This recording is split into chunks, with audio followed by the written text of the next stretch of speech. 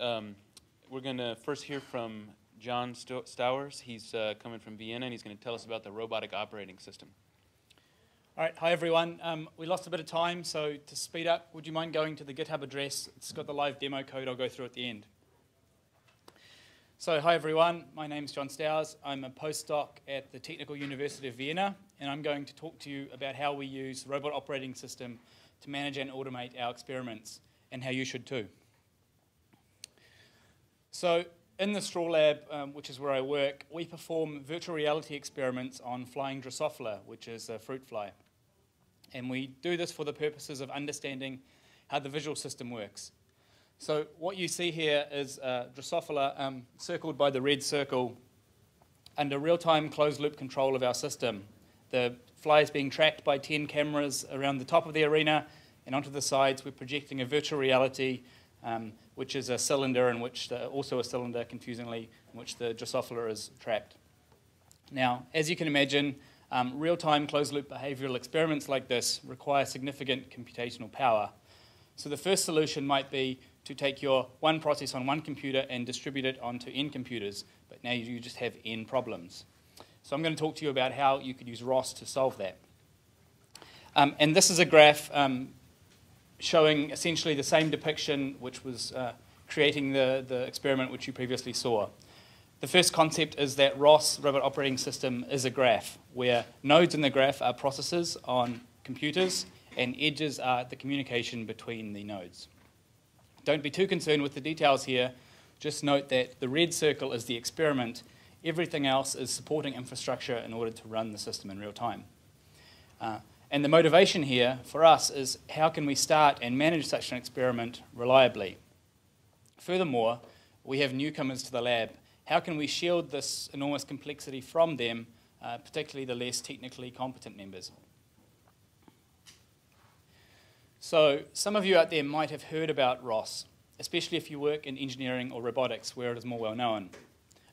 ROS is a meta operating system, they like to call it, where it contains applications at the top, like get me a beer, algorithms at the middle layer, libraries of which they wrap and ship, and at the bottom a ROS core, and even below to operating system services. And the reason I call it that is because they have in fact reinvented a large part of the OS stack, including package management, dependency resolution, and a build system even. Now, frequent users of open source might be a little bit scared by this, but I'd like to reassure you that ROS is a very healthy ecosystem, a very healthy project that's commercially supported. They're not invented here, was necessary for their goals, in my opinion, but the point of my talk is to explain that the ROS core at the bottom has nothing specifically to do with robotics. It's a nice pure Python interface, and its concepts are perfect to use and apply to create reproducible scientific experiments. Functionally, ROS provides 4 pillars you should use to create these reproducible experiments. We have inter-process communication, process management, which is the launching and management of running ROS nodes anywhere on the ROS network, which I should say is just any collection of computers that can communicate. Configuration management, which is important for recording the state that your experiment was configured before launching it. And ROS also has support for saving data to disk and to analyzing that data later. I will talk about the first 3 of these, and the rest, and in fact even these 2, are more clearly demonstrated in a live demo at the end. So, starting with the first core service, the ROS Inter-Process Communication Layer, or ROS IPC. So ROS essentially allows you to distribute a soft real-time system across a strongly typed message bus. So if you recall the graph from the first slide, the edges of that graph represent the inter-process communication between the nodes, and this inter-process communication comes in 2 forms.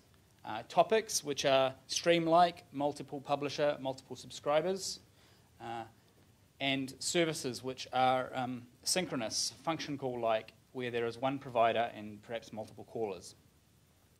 Both of these IPC messages are described using an intermediate description language. You can see examples of, well, that slide's a bit bright, sorry.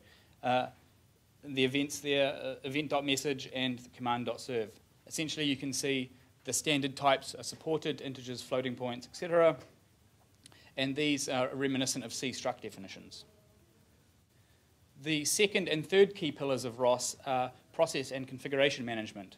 Now, process management encompasses launching of ROS nodes on the local machine and on remote machines, and interacting with those nodes on the ROS network using command line tools. I'll demo the tools later. It's easier to just see them in a demo. Configuration management is managed by a thing called the parameter server, which is a service hosted by the special ROS master process, which I haven't mentioned, but it is necessary to be running somewhere on the network to mediate the discovery and communication, the initial communication between nodes. The ROS parameter server provides values to nodes and allows them to get and set them.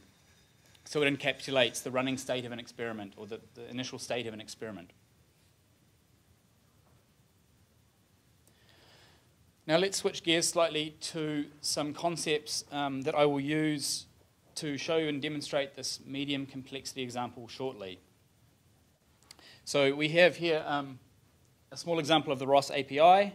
ROSlib is the interface to the bad package manager. ROSPy is the Python module that you use for communicating using the IPC.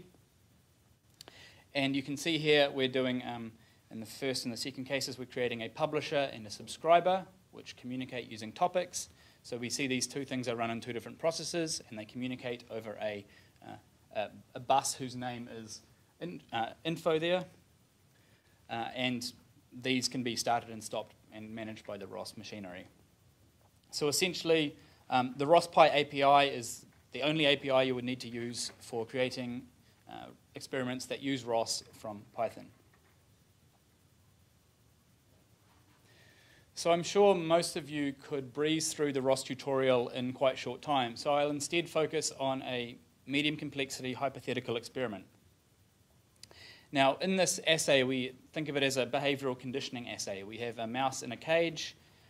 We apply a stimulus, which might be light, and we record the choice that the mouse makes, this green or this blue box here. We also wish to record experimental metadata, such as the temperature, because that might affect the mouse.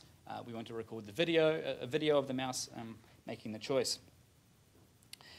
We also want to allow a student to simply change the parameters of the experiment quite easily. So we want to separate the actual apparatus, which is the thing which manages the cage, from the experiment, which defines the hypothesis that we're testing. So we'll test some hypotheses regarding how active are they when we turn on and off light.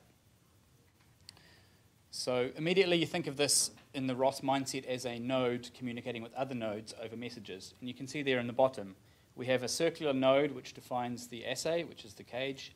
It is publishing, which is the out messages, several things, events, which is published anytime the mouse makes a choice with the two boxes. It's publishing the temperature, and it's publishing images. And it's also waiting for command by the experiment on the stimulate topic. So now I'll jump to a quick live coding example. I hope that some of you have got the code there. Otherwise, you'll see it on the screen, just a bit smaller. Quick question. What is that validity between those slashes after you get up to the top? Yeah, it's NZJRS. Oh, it's J. Yeah, sorry, JRS. Okay. So the first introduction to that I mentioned, ROS has a special privileged master that handles mediation. This is called ROS core. So we'll just start ROS core in the background. We don't have to care about it. And let's go straight to our experiment. So as part of the bad package manager part with the good command line tools part, let's change to the package which I've created that has these experiments. So we can use a command called roscd to the SciPy package, which is where we are. Now the code looks like, for the experiment that I've coded, looks like this. It describes the node which I had in the previous slide, publishing a few things, subscribing to a stimulus message. So let's go ahead and start that node.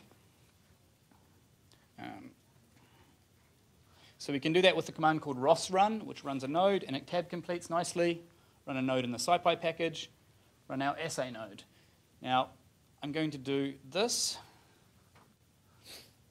which is special ROS syntax for setting a parameter on that node. Now I'll come back to that later.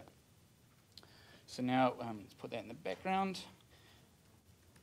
So we now have our node running, which we can see by saying ROS node list. ROS assay is the name of our node. Ignore ROS out. We can immediately see what that node's doing by using another command line tool called ROS topic, which command line completes again, and it just lets you inspect the values of things the node is publishing. So let's inspect the value of the event to see if the mouse is making any choices. Oh, there we go. So we can see it chose reward 1, which let's say is the green box. Let's clear that. Now, ROS includes a number of primitives you might have seen in the message definition. One of these it has great support for is image types, and it ships with a lot of tools for things like camera calibration and viewing images. So let's go ahead and run one of those. Image view. Again, ignore this part. So we can see the mouse is there. Okay. Ignore the segmentation fault. It's not my code. And we can also go ahead and plot the value of that.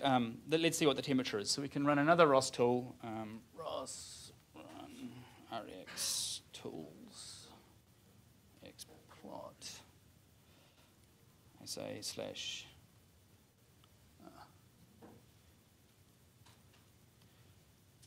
And we can see a little matplotlib live plot of the temperature out of the cage.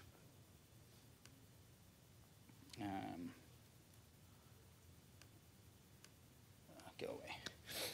All right, so now we've verified that the experiment, the assay is working. We can measure what the mouse is doing. Let's start the actual experiment. So, which I've coded up previously. Can I have a time? Yeah, I won't show you that. So let's go ahead and start that.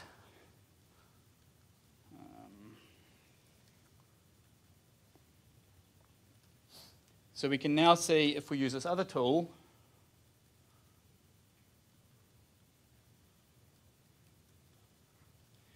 we can see that we now have on the screen 2 nodes in the ROS network that are in communication over this topic. But that's rather boring because that's only 2 nodes, and I want to talk about parallelizing and spanning this out. Let's kill those old nodes. Another command.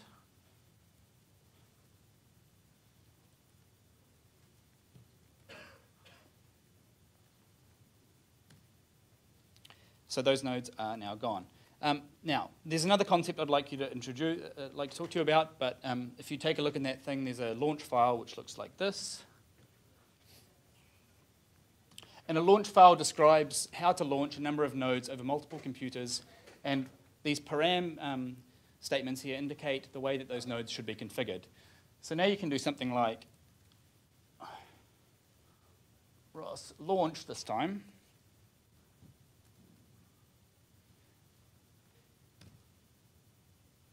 And it'll go ahead and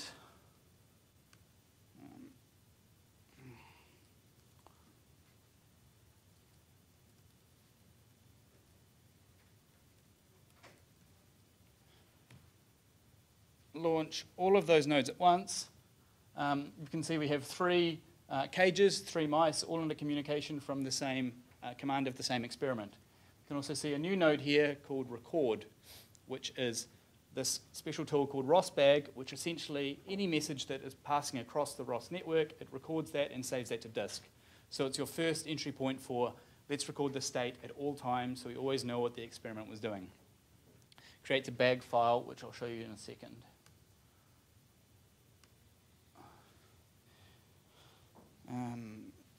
Okay, let's kill that.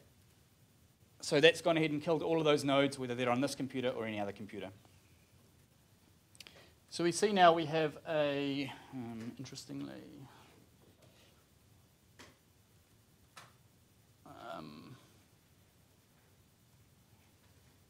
a bag file which is annoyingly active. Interesting. All right. Scratch that. Hello. So now we see a bag file 237. Now this bag file contains all the messages across the network. I don't have too much time to show you that, but I'll show you one tool and you can imagine what you can do with it. If we do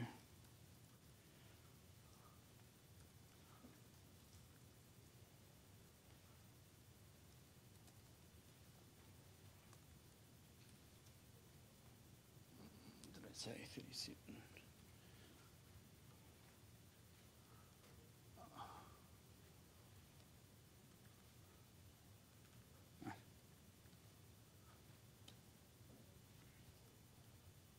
Poorly done, which this isn't so bright. So we can see these vertical lines represent, these are the topics that were published, the vertical lines represent when a message was seen, and we can do things like replay this in real time. We can inspect, what the images from all of the cages were in time.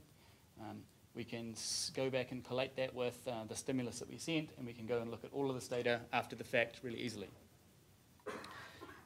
Must be time close. Okay. So I'll carry on. I'll skip that.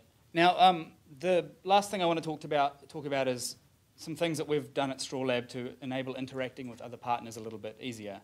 Now, I showed you the default storage of bag files, which is really great for interactivity and for a quick hello world. We've also created tools to convert that to an HDF5 file, to convert that to an SQL database in real time, and to take any ROS package and repackage it as a pure Python package to give to your collaborators. So you can check that out on our GitHub page. Finally, I'd like to conclude with the fact that ROS is a very healthy and vibrant project with a very strong future, even if it has some questionable engineering decisions. And its graph and IPC model maps very well to distributing reliable scientific applications.